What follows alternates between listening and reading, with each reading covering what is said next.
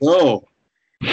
Well, welcome to the podcast for Multifaith Matters. My name is John Moorhead. I'm the director of this motley crew. And today in the podcast, my guest is Phil Wyman. Phil is also a part of the Multifaith Matters. It started as a grant team. It has now become something else to resource and promote and network churches and others interested in reaching out to people in other religious traditions in Christ-like and loving and hospitable ways. I first met Phil years ago when he was only, in quotes, pastor of the Gathering Church in Salem, Massachusetts. I became aware of his amazing, crazy work with pagans, particularly this huge outreach around Halloween time in Salem. I had the opportunity to go out years ago and see that, and it was just amazing. But Phil is doing many more things, and I'm going to turn it over to Phil now to kind of introduce himself and talk about his background and what he's doing. Hey, it's welcome, Phil. This has been a long, wild ride, huh? It has. So I started traveling full time 2 years ago. I pastored in Salem since 1999, and we had this outreach that occurred during our month-long Halloween. Where 1 million people flow into Salem, and I looked at it as an opportunity to touch the world. But that also became something that we began to look at as a model for perhaps touching other festivals and destination locations. So I've been traveling full-time doing that, and I not so jokingly tell people I'm looking for 1 million people to go into festivals, to go to destination locations, and to create some kind of outreach to reach people. Because I look at those places as places where people come seeking, right? That's what people do. They come to Salem, whether they're looking for a palm reading or their tarot cards read. They're seeking something, and they just happen to bump into us, which is a bit of a surprise. So that's what I'm doing right now. And right now I'm in Oceanside, California. I used to pastor in Carlsbad, and so I was at the church this last Sunday, kind of spreading my news about, hey, come follow me to weird places.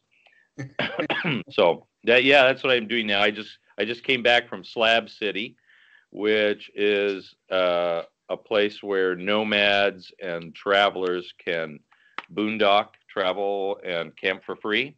And Slab City is a weird place. Excuse me. Kind of a weird place where people with their $500,000 motorhomes and tweakers who, are meth head tweakers, are all living together in this big weird place in the middle of the desert and can do so for free. So that was a bit of an interesting experience as well. So there's in what I'm doing, it's a little bit of trying to follow some of the subcultures that people are typically afraid of or don't have any contact with, as well as going to places where people are predominantly going there because they're looking for something in life. So that's become a full-time thing, and I spend part of the year in the UK, part of the year traveling around in Priscilla, the motorhome, and part of the year taking care of my mom right now, who's not doing so well. She's in Long Beach, California. So. Okay, well, we're going to unpack this as we go through the interview here. Let's start with the first part of it. You initially had been doing work with pagans. I don't want to assume that those watching this conversation understand what that's all about. How would you define that, and what would be some examples of pagans and paganism? Yeah, it's pretty frustrating as somebody who's dealt with a group of people who identify themselves religiously. That's their spiritual moniker, as it were. Paganism, witchcraft, or Druidism. I mean, there's a number of names. To hear the word pagan or the word heathen, which is another religious moniker that's part of paganism, to hear those words used in most Christian settings, they're just generic terminology about somebody who has no interest in God and maybe not even in spiritual things. That's a predominant generic definition we get from pulpits. But paganism today is an actual religious identification, and it's a big umbrella term, paganism, and anthropologically we might think of it as Neo-Paganism, because we don't know what the ancient pagans really practiced in their spiritual pursuits. We might know the names of some of their gods. We might know the stories of their myths that come from Rome and Greece and Ireland and Wales and Norway, Egypt, but we don't know their practices.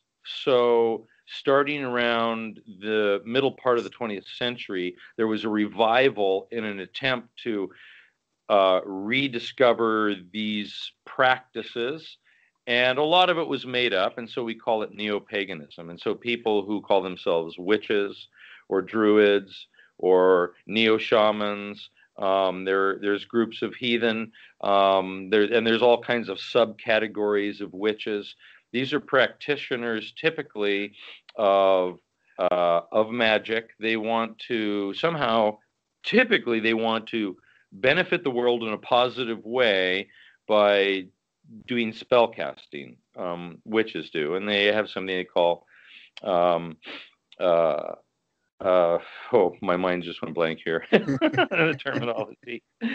Corresponding elements. Mm-hmm. And so they take smells and bells and colors and times of the year and whatnot, and with the force of will, they create a spell, and they ask for peace, or for love life to be improved, or finances, or it might be something like that. But not even all pagans are practicing magic. Some of them just follow those old myths and believe that they inform their lives in a positive way, the myths of Nordic gods and whatnot. And they typically have a green spirituality. That's another thing that marks a pagan. And so they care for the earth.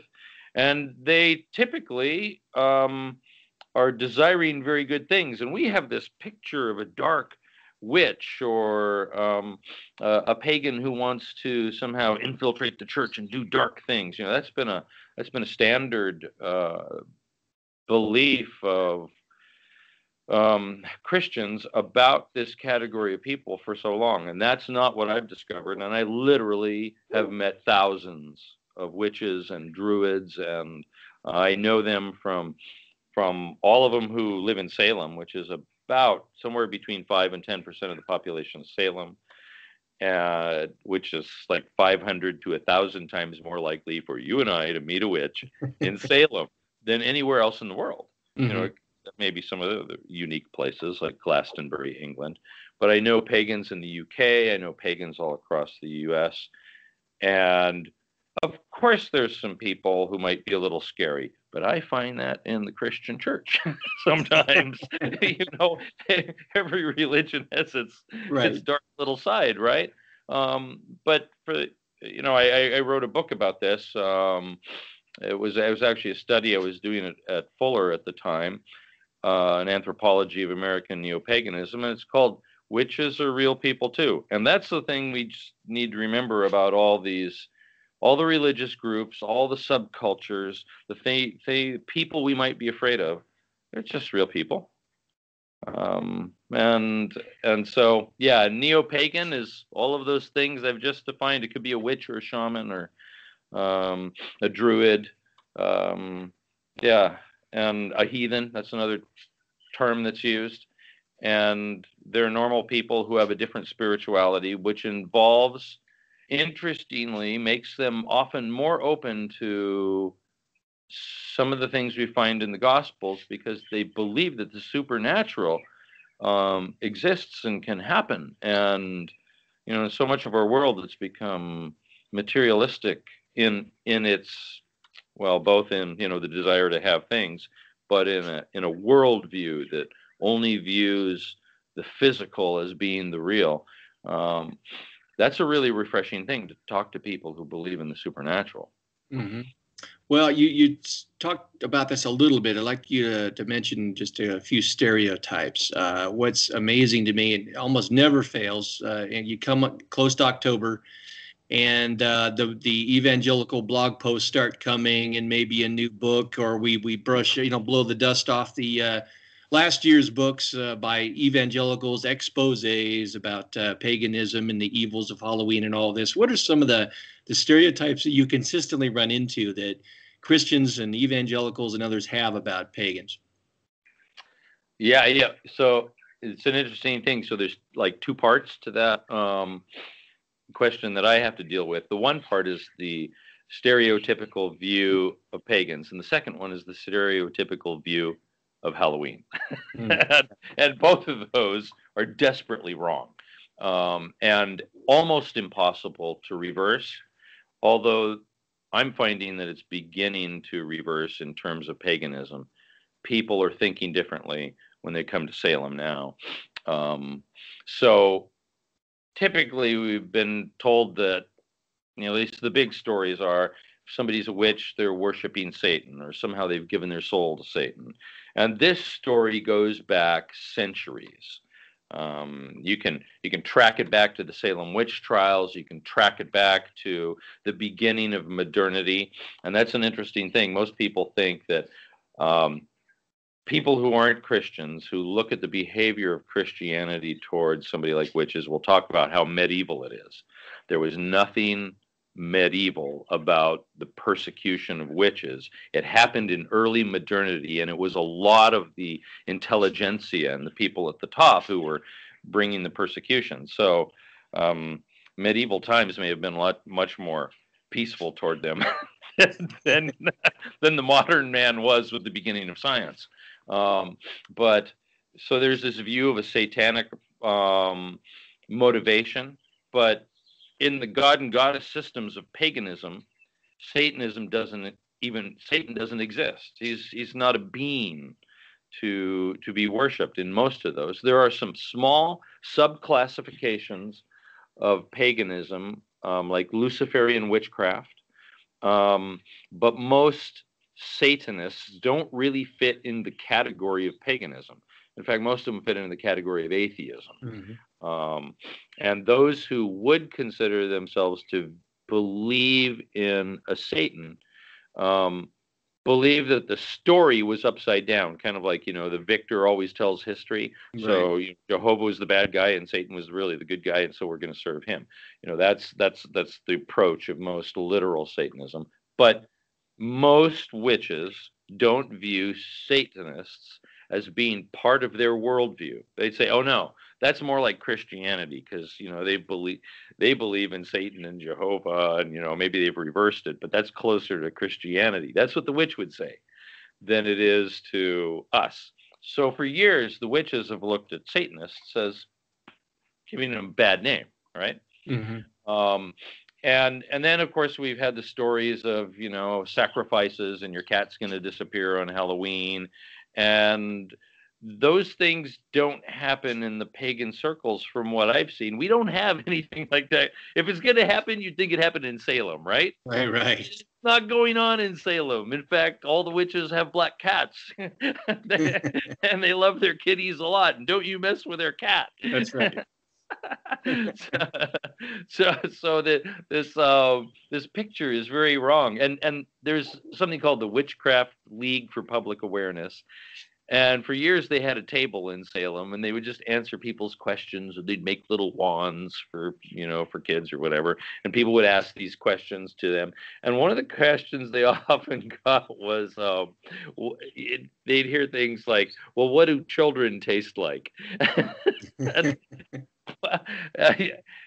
In all the talk about human sacrifice that occurred, particularly through the 80s, when there was a fear about satanic ritual abuse, which was a phrase that was made up by a psychologist from Canada who had a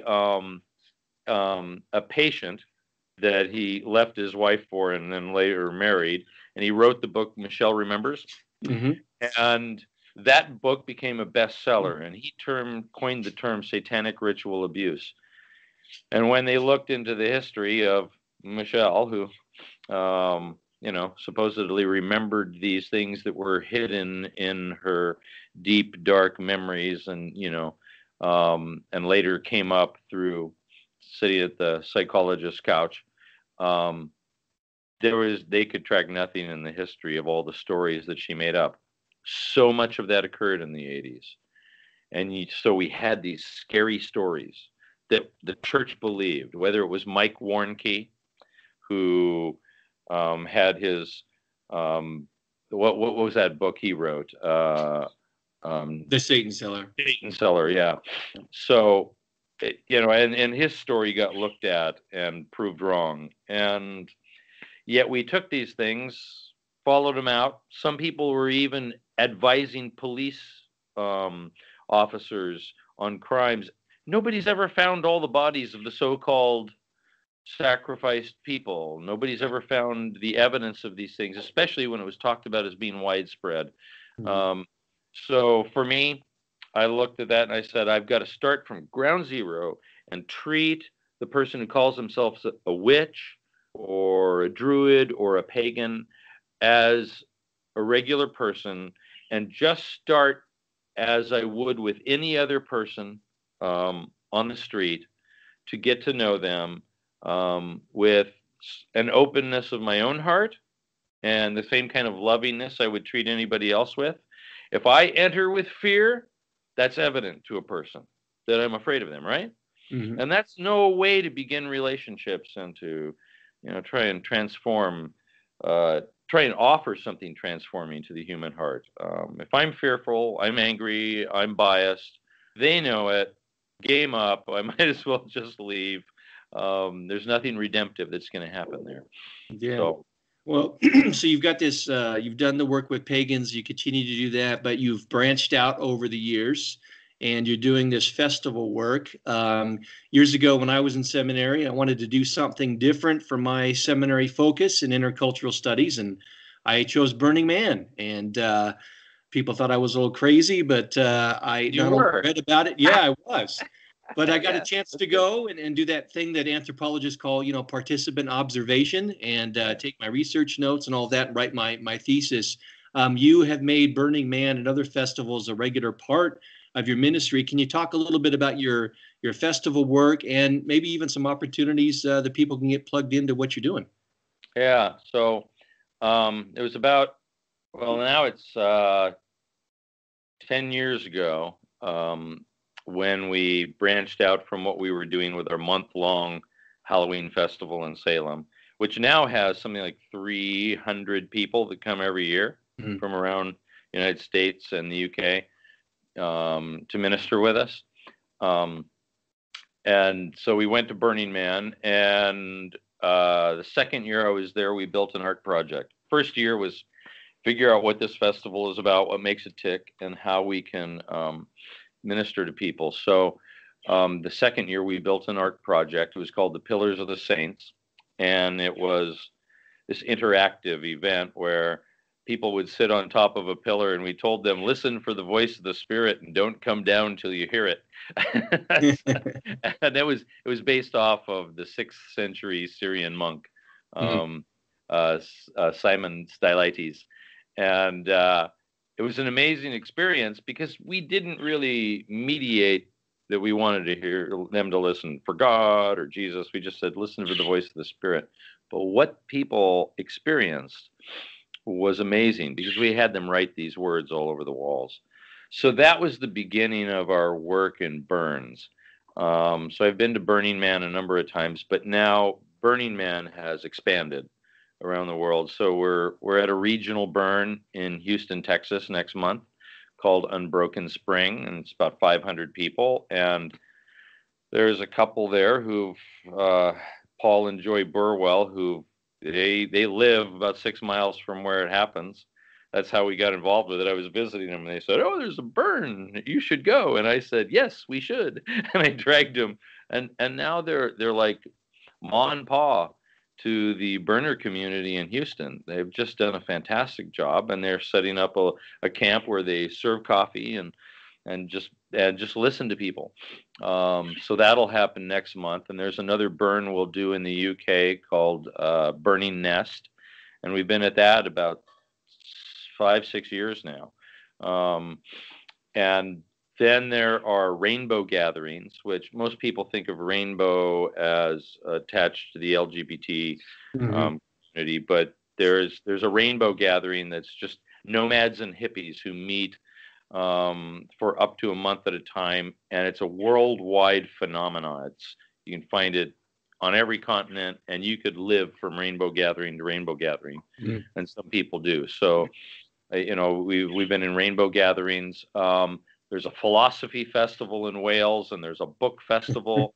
I go to the Welsh National Eisteddfod, which is an all Welsh language event. So plug for, there it is, Cymraeg. Yeah. Well, that's Welsh for Welsh. I speak Welsh, and I spend time with the Welsh language community. There are music festivals.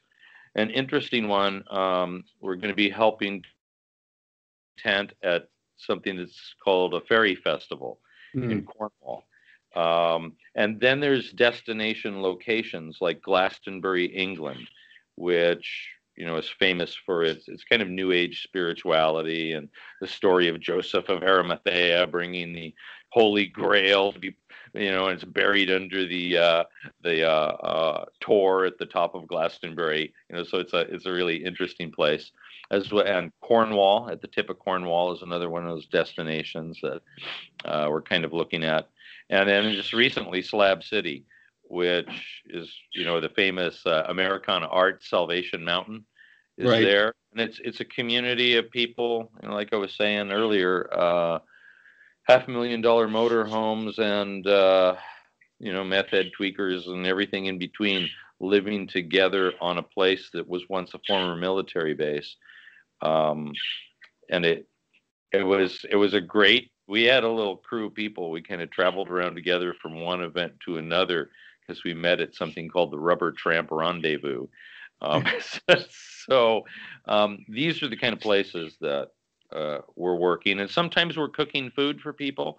One team in the UK does omelets in the morning for people, and now they've kind of taken on a position of some leadership in that festival at one of the burns.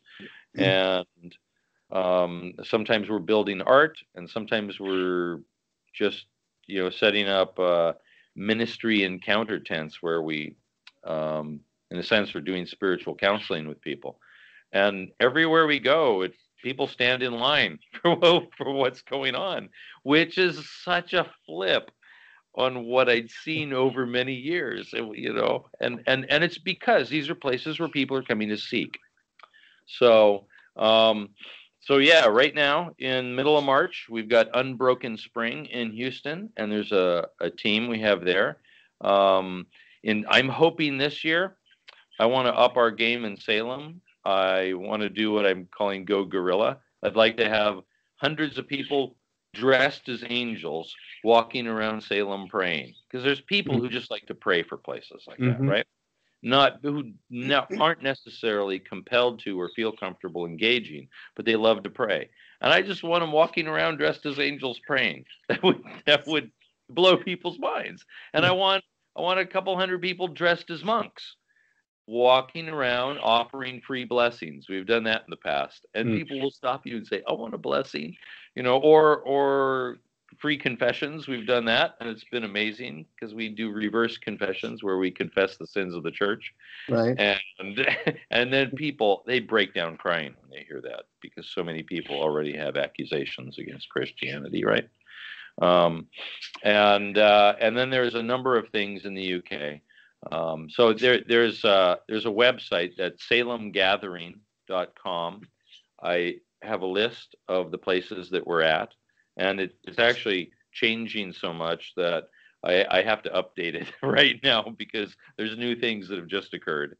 And I'm in the UK from May through August, and then I'm traveling around the US from about November, December on through May. So I'm right now. I'm getting ready to go to Texas.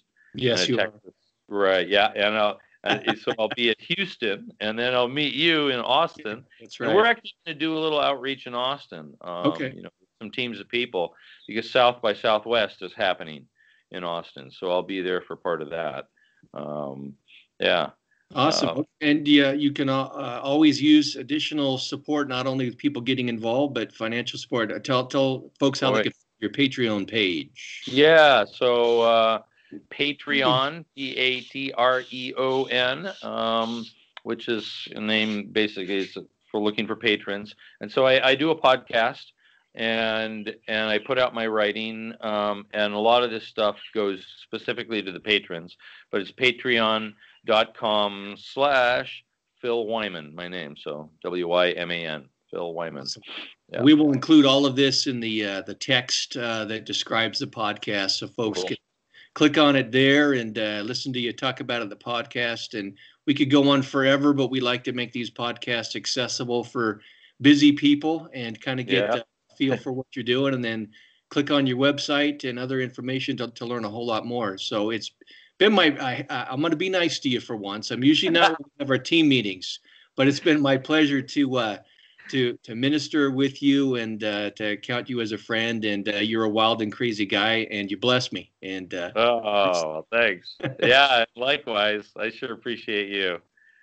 Well, ladies and gentlemen, I encourage you to click on everything we're going to have associated with this podcast and learn more about what Phil's doing. Get involved and support it financially. We can't recommend it more. Phil, thank you so much for being on the podcast. Thanks, John, and see you soon.